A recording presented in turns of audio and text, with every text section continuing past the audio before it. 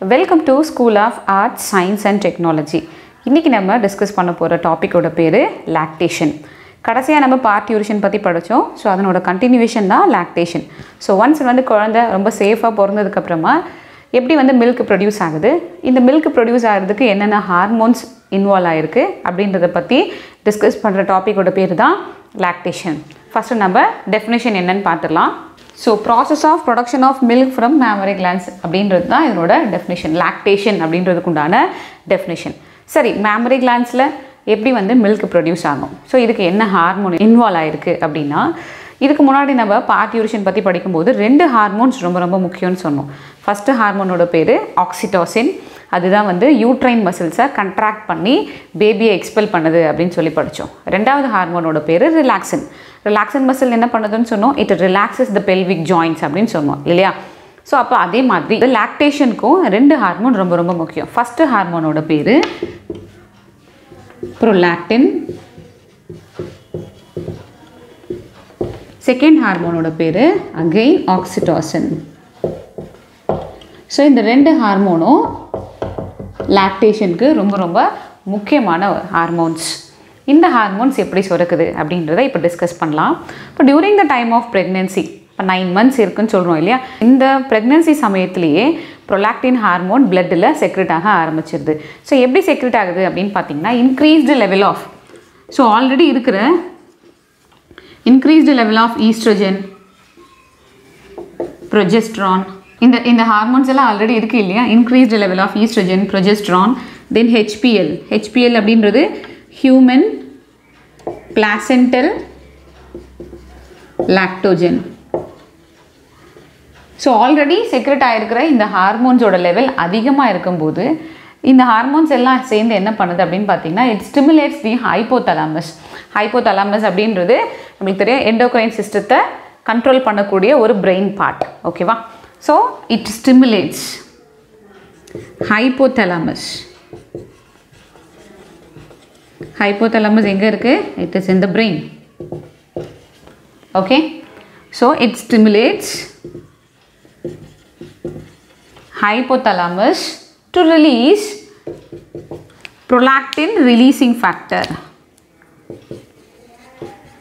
அதாவது prolactin ஹார்மோனை release பண்ணக்கூடிய ஃபேக்டர்ஸை hypothalamus இப்போ ரிலீஸ் பண்ணுது. prolactin releasing factors.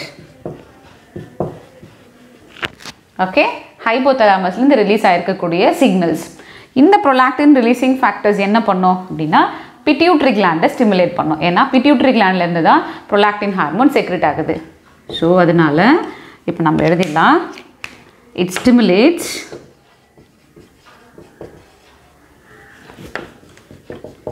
Pituitary gland. அதில் முக்கியமாக எந்த பார்ட் ஆஃப் பிட்யூட்ரி கிளாண்ட் அப்படின்னா, it is anterior lobe. Anterior lobe of pituitary gland to secrete என்ன ஹார்மோன் நம்மளுக்கு தேவைன்னு சொன்னோம். ஃபர்ஸ்ட் ஹார்மோனோட பேர் prolactin. So prolactin releasing factor எதை ரிலீஸ் பண்ணோம்?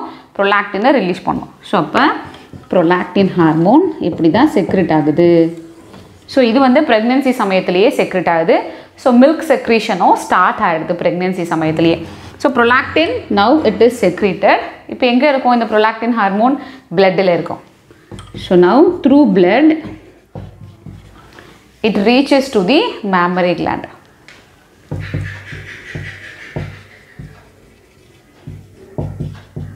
இப்போ mammary glandக்கு ரீச் ஆயிருச்சு. ஸோ mammary glandல இது என்ன பண்ணுது அப்படின்னா, it act on the alveoli of mammary gland. உங்களுக்கு mammary glandோட ஸ்ட்ரக்சர் பற்றி தெரிஞ்சிருந்தா கண்டிப்பாக alveoli அப்படின்றது என்னன்னு தெரிஞ்சிருக்கும். ஸோ mammary glandல இருக்கக்கூடிய அந்த செல்ஸோட பேர் தான் alveoli. இப்போ mammary glandல இந்த ப்ரோலாக்டின் ஹார்மோன் எங்கே ஆக்ட் ஆகுது அப்படின்றத பார்க்கலாம். ஸோ இங்கே mammary glandல it act on the alveoli of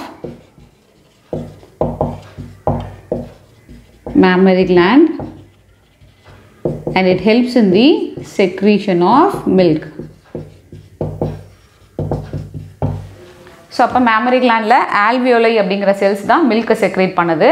so produce ஆன ப்ரோலாக்டின் ஹார்மோன் பிளட் வழியாக mammary glandக்கு வருது. mammary glandல இருக்கக்கூடிய செல்ஸ் மேலே ஆக்ட் ஆகி அந்த செல்ஸ்லேருந்து மில்கை ப்ரொடியூஸ் பண்ணுது. சரி, இது வந்து நம்மளுக்கு ப்ரெக்னென்சி சமயத்திலேயே இந்த ப்ராசஸ் எல்லாம் நடந்துட்டு தான் இருக்குது. பட் இருந்தாலும் மில்க் வந்து எஜெக்ஷன் ஆகாது இல்லையா? ஸோ ஒன்ஸ் குழந்தை பிறந்ததுக்கப்புறமா தான் மில்க் வந்து மேமரி கிளாண்ட்லேருந்து எஜெக்ட் ஆகி வெளியில் வரும். இருந்தாலும் ஹை லெவலில் இருக்கக்கூடிய ஈஸ்ட்ரோஜன் ஹார்மோன், ப்ரொஜெஸ்ட்ரான் ஹார்மோன் எல்லாமே during the time of ப்ரெக்னென்சியில் prolactin ஹார்மோனோட லெவலை பிளாக் பண்ணுறதுனால ப்ரெக்னென்சி சமயத்தில் ப்ரொலாக்டின் ஹார்மோனோட லெவல் ரொம்ப ஹை லெவலில் இருக்காது. பட் ஒன்ஸ் குழந்தை பிறந்ததுக்கப்புறமா ஈஸ்ட்ரோஜன் லெவல் கம்மியாகிடும், ப்ரொஜெஸ்ட்ரான் லெவலும் கம்மியாகிடும் இல்லையா? ஸோ அப்படி இதனோட லெவல் கம்மியாகும்போது எந்த விதமான வந்து ஒரு பேரியரும் இப்போ இந்த ப்ரொலாக்டின் ஹார்மோனுக்கு இருக்காது. ஸோ ப்ரொலாக்டின் ஹார்மோனோட சிந்தசிஸ் ரொம்ப ஜாஸ்தியாக இருக்கும் ஆஃப்டர் பார்ட்யூரிஷன். ஸோ ப்ரொலாக்டின் ஹார்மோன் எப்படி செக்ரேட் ஆகுது? நம்மளுக்கு ப்ரெக்னென்சிக்கே ஆல்ரெடி வந்து இந்த ஹார்மோன்ஸோட லெவல் எல்லாமே ஜாஸ்தியாக இருக்கும். ஈஸ்ட்ரோஜனோட லெவல், ப்ரொஜெஸ்ட்ரானோட லெவல் எல்லாமே ப்ரெக்னென்சி சமயங்களில் ஜாஸ்தியாக இருக்கும். ஸோ இந்த ஹை லெவல் செக்ரீஷன் தான் என்ன பண்ணுது அப்படின்னா ஹைப்போதலாமஸை ஸ்டிமுலேட் பண்ணி ப்ரொலாக்டின் ரிலீசிங் ஃபேக்டர்ஸை ரிலீஸ் பண்ணுது. ஸோ இந்த prolactin releasing factors pituitary gland மேலே ஆக்ட் ஆகி ப்ரொலாக்டின் ஹார்மோனை ரிலீஸ் பண்ணுது. That prolactin acts on the alveoli cells of mammary gland and helps in the secretion of milk. இப்படி தான் மில்க்கு ப்ரொடியூஸ் ஆகுது. இது pregnancy சமயத்தில். ஒன்ஸ் வந்து குழந்தை பிறந்ததுக்கப்புறமா இந்த ப்ரொலாக்டின் ஹார்மோனுக்கு எந்த விதமான தடுப்பும் இல்லாததுனால ப்ரொலாக்டின் ஹார்மோன் ஜாஸ்தியாக செக்ரெட் ஆகுது. ஸோ மில்க் ப்ரொடக்ஷன் கண்டினியூஸாக இருந்துகிட்டே இருக்குது. ஸோ அதனால தான் நம்ம சொல்கிறோம் prolactin hormone place a major role in லாக்டோஜெனசிஸ். லாக்டோஜெனசிஸ் அப்படின்றது ப்ரொடக்ஷன் ஆஃப் மில்க்.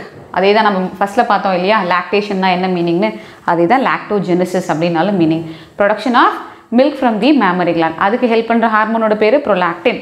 இப்போ நம்மளுக்கு பேர்லேயே தெரியும் லாக்டோஸ், லாக்டின் அப்படின்னாலே அது இட் இஸ் ரிலேட்டட் டு மில்க்னு சொல்லுவோம். ஸோ ப்ரொலாக்டின் ஹார்மோனும் எதுக்கு ரொம்ப முக்கியம் அப்படின்னா மில்க் ப்ரொடக்ஷனுக்கு ரொம்ப முக்கியமான ஒரு ஹார்மோன். சரி, இப்போ மில்க் ப்ரொடியூஸ் ஆகுது. ஸோ ப்ரொடியூஸ் ஆகிற மில்க்கு மேமரி கிளாண்ட்லேருந்து எப்படி ரிலீஸ் ஆகுது? ஸோ அந்த ரிலீஸ் ஆகிறதுக்கும் இன்னொரு ஹார்மோன் ரொம்ப ரொம்ப முக்கியமாக தேவை. அந்த ஹார்மோனோட பேர் தான் ஆக்சிடாசின். ஆக்சிடாசின் ஹார்மோன் எப்படி ரிலீஸ் ஆகுதுன்றதை பார்க்கலாம். ஸோ இப்போ நம்ம மில்க் எஜெக்ஷன் பற்றி படிக்க போகிறோம்.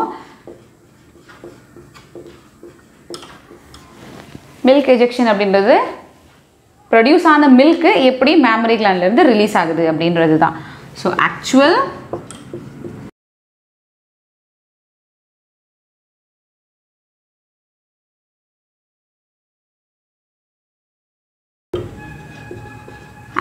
ejection of milk from mammary gland.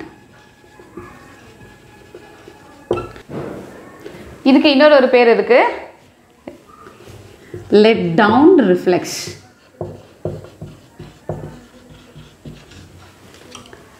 let down reflex னு இதுக்கு இன்னொரு பேரும் இருக்கு. சரி, இப்போ மில்க் எஜெக்ஷன் எப்படி நடக்குது மேமரி கிளாண்ட்ல இருந்து அப்படின்னு பார்க்கலாம். இதுக்கு என்ன ஹார்மோன் தேவைன்னு சொன்னோம்? ஹார்மோனோட பேர் ஆக்சிடோசின். ஆக்சிடாசின் ஹார்மோன் எங்கேருந்து செக்ரெட் ஆகுது? இதுவும் பிட்யூட்டரி கிளாண்ட்லேருந்து தான் செக்ரெட் ஆகுது. ப்ரொலாக்டின் ஹார்மோன் எங்கேருந்து செக்ரெட் ஆகுதுன்னு சொன்னோம்? ஆன்டீரியர் லோப் ஆஃப் பிட்யூட்ரின்னு படித்தோம் இல்லையா? இப்போது இந்த oxytocin hormone posterior lobe of pituitary கிளாண்ட்லேருந்து secret ஆகுது.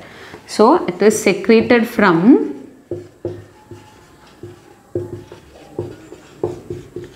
posterior lobe of pituitary gland. So pituitary கிளாண்ட்லேருந்து தான் ரெண்டு ஹார்மோனும் செக்ரெட் ஆகுது. ஒன்று ஆன்டீரியர் லோப்லேருந்து செக்ரெட் ஆகிற ஹார்மோன், இன்னொன்று போஸ்டீரியர் லோப்லேருந்து செக்ரெட் ஆகிற ஹார்மோன். அதுக்கு பேர் ப்ரொலாக்டின், இதுக்கு பேர் ஆக்சிடோசின். சரியா? ஸோ இது போஸ்டீரியர் லோப்லேருந்து செக்ரெட் ஆகுது. ஆக்சிடோசின் செக்ரெட் ஆகிட்டு என்ன பண்ணும்? மேமரி கிளாண்ட் மேலே ஆக்ட் ஆகும். It helps in the contraction of muscles of mammary gland and results in the ejection of milk from the mammary gland. So it helps in contraction of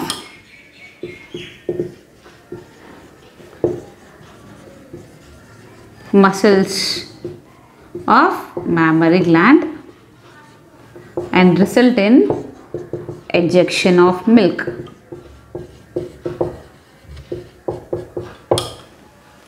so oxytocin ஹார்மோனோட வேலை என்ன அப்படின்னா production ஆன மில்கை contract பண்ணி வெளியில் அனுப்புறது தான் இதனோட வேலை.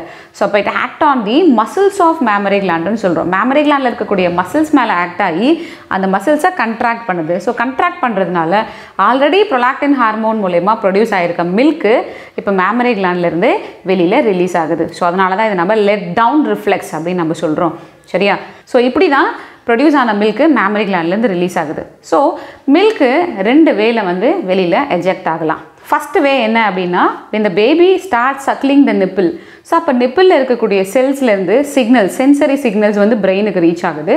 ஸோ பிரெயின்லேருந்து திரும்ப அது பிட்யூட்ரி கிளாண்டுக்கு ரீச் ஆகுது. ஸோ அப்போ பிட்யூட்ரி கிளாண்டு ஆக்சிடோசின் ஹார்மோனை செக்ரேட் பண்ணுது. ஸோ அப்படி ப்ரொடியூஸ் ஆகிற அந்த ஆக்சிடோசின் ஹார்மோன் மசில்ஸ் மேலே, மேமரி கிளாண்டோட மசில்ஸ் மேலே கண்ட்ராக்ட் பண்ணி மில்கை எஜெக்ட் பண்ணுது. ஸோ அது ஃபஸ்ட்டு வழி. When the baby starts suckling the nipple, இது ஃபஸ்ட்டு வழி. ஸோ இப்படி சென்சரி சிக்னல்ஸ் மூலமா பிரெயினுக்கு போயிட்டு பிரெயின்லேருந்து பிட்யூட்ரி கிளாண்ட் டு இப்படி நம்மளுக்கு ஆக்சிடோசின் ஹார்மோன் செக்ரெட் ஆகுது. ஸோ இப்போ இதில் நம்மளுக்கு பார்த்தீங்கன்னா பிரெயினும் இன்வால்வ் ஆகிருக்கு, தென் எண்டோக்ரைன் சிஸ்டமும் இன்வால்வ் ஆகிருக்கு. பார்ட்யூரிஷன்லையும் சரி லாக்டேஷன்லையும் சரி தீஸ் 2 systems ஆர் இன்வால்வ் அப்படின்றதுனால இதை நம்ம நியூரோ எண்டோக்ரைன் மெக்கானிசம் அப்படின்னு நம்ம சொல்கிறோம். சரி, ஃபஸ்ட்டு வேல வந்து பார்த்தீங்கன்னா பேபி வந்து நிப்பில் சக்கிள் பண்ணும்போது சென்சரி சிக்னல்ஸ் போயிட்டு ஆக்சிடோசின் ஹார்மோன் செக்ரெட் ஆகுதுன்னு சொல்கிறோம். செகண்ட் வே என்ன அப்படின்னு பார்த்தீங்கன்னா, இன்கேஸ் மதருக்கு வந்து குழந்தைய பார்க்கும்போது அன்பாக அந்த குழந்தைய பற்றி திங்க் பண்ணும்போது, குழந்தைய டச் பண்ணும்போது, குழந்தைய தூக்கும்போது, குழந்தை வந்து பசிக்காக அழுது அப்படின்னு நம்ம நினைக்கும் போது கூட, ஸோ அந்த ஃபீலிங் மூலமா, எமோஷ்னல் மூலமா கூட ஆக்சிடோசின் ஹார்மோன் செக்ரெட் ஆகலாம். அடுத்ததாக ஆக்சிடோசின் ஹார்மோனோட இன்னொரு முக்கியமான ஃபங்க்ஷன் பற்றி பார்க்கலாம். ப்ரெக்னன்சி சமயத்தில் கருவோட வளர்ச்சி இன்க்ரீஸ் ஆக யூட்ரஸோட சைஸுமே பெருசாக டெவலப் ஆக ஆரம்பிக்கும். பட் ஒன்ஸ் குழந்தை பிறந்ததுக்கப்புறமா அந்த யூட்ரஸும் அதனோட பழைய நிலைமைக்கு போகணும் இல்லையா? ஸோ அப்படியே அதனோட பழைய நிலைமைக்கு போகிறதுக்கும் இந்த ஆக்சிடோசின் ஹார்மோன் ஹெல்ப் பண்ணுது.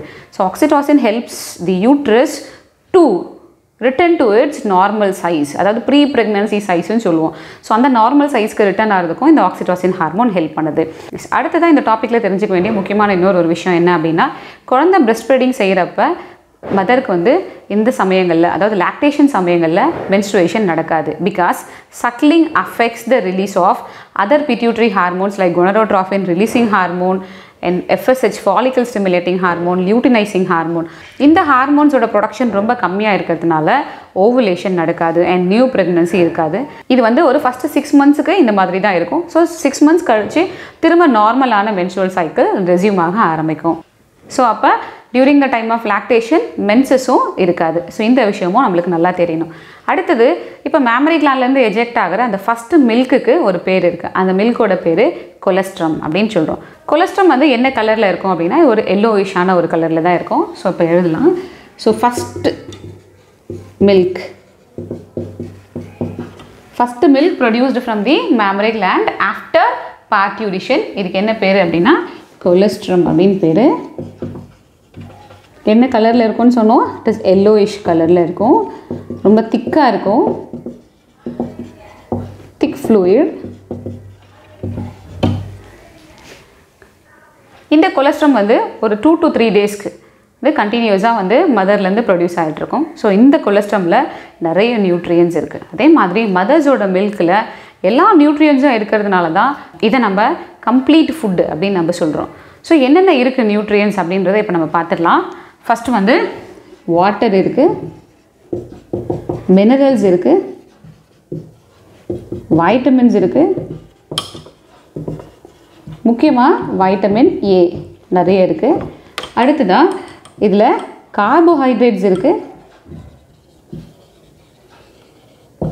என்ன கார்போஹைட்ரேட் இருக்குது அப்படின்னா, இதில் லாக்டோஸ் கண்டென்ட் நிறைய இருக்குது மில்கில். அடுத்ததாக ப்ரோட்டீன்ஸ். என்ன ப்ரோட்டீன் இருக்குது அப்படின்னா, கேசின் அப்படின்ற ஒரு ப்ரோட்டீன் இருக்குது இதில். அடுத்தது ஃபேட் மெட்டீரியல்ஸ். இதில் வந்து ரொம்ப காம்ப்ளெக்ஸான ஃபேட் மெட்டீரியல்ஸ் எதுவும் கிடையாது. ஸோ ஃபேட் வந்து ஆயில் ட்ராப்லெட்ஸாக இருக்குது. ஸோ என்ன ஃபேட்ஸ் இருக்குது அப்படின்னா, it is in the form of oil droplets. அதே மாதிரி இதில் இம்யூனிட்டி கொடுக்கக்கூடிய ஆன்டிபாடிஸும் நிறைய இருக்குது. முக்கியமாக IgA antibodies. So IgA antibodies வந்து மதர்லேருந்து இன்ஃபேண்ட்டுக்கு டெலிவர் ஆகுது.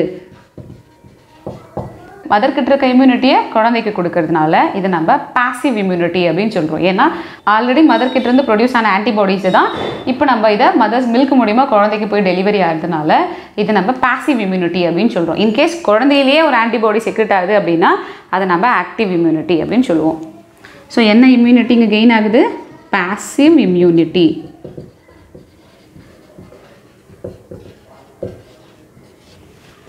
ஓகே, எதனால் மதர்ஸ் மில்கை நம்ம கம்ப்ளீட் ஃபுட்டுன்னு சொல்கிறோம்? இதில் வாட்டர் இருக்குது, மினரல் கண்டென்ட்ஸ் இருக்குது, வைட்டமின்ஸ் இருக்குது, தென் கார்போஹைட்ரேட்ஸ், ப்ரோட்டீன்ஸு, தென் ஃபேட் வந்து ஆயில் ட்ராப்லெட்ஸ்ன்ற ஃபார்மில் இருக்குது. இப்படி எல்லா நியூட்ரியன்ஸும் இதில் இருக்கிறதுனால தான் மதர்ஸ் மில்கை வந்து கம்ப்ளீட்டான ஒரு ஃபுட்டுன்னு சொல்கிறோம்.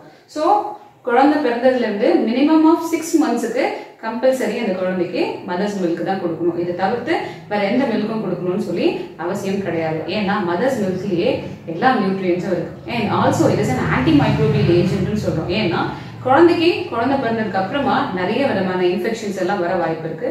ஸோ அந்த இன்ஃபெக்ஷன்ஸ்ல இருந்து தடுக்கக்கூடிய ஃபேக்டர்ஸும் மதர்ஸ் மில்க்ல நிறைய இருக்கிறதுனால தான் இது ஆன்டி மைக்ரோபியல் ஏஜென்ட்னு சொல்றோம். ஹியூமன் ரீப்ரொடக்ஷன்ல நிறைய இம்பார்ட்டன்ட் டேர்ம்ஸ் இருக்கு. ஸோ இந்த இம்பார்ட்டன்ட் டேர்ம்ஸ்க்கு மீனிங் என்ன அப்படின்றத நம்மளோட அடுத்த கிளாஸ்ல பார்க்கலாம்.